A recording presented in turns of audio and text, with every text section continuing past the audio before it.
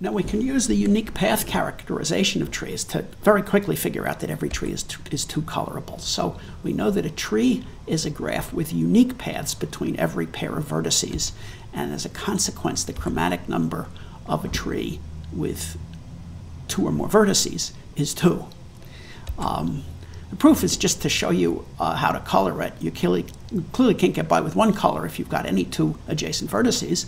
The 2 colorable way is that you just choose an arbitrary vertex and call it the root, but you make the arbitrary choice on what the root is.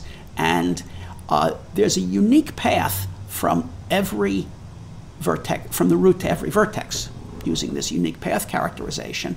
And so we're just going to color vertices by whether the path from the root is of odd or even length. If it's of even length, color it red, and if it's of odd length, color it blue, color it green, and so we wind up alternating red and green. And the fact is that adjacent nodes are going to be at a distance where one is an odd distance and one is an even distance, which is why this method of coloring is going to work.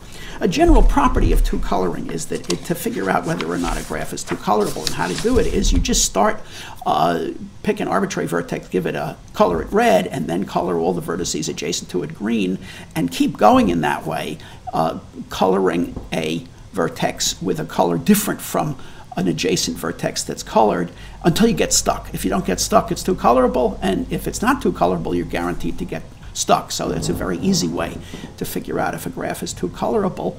Another characterization that of 2 colorability in general is that a graph is 2 colorable providing that all the cycles that it has, if any, are of even length. Of course, a tree has no cycles, so that makes it 2 colorable for sure.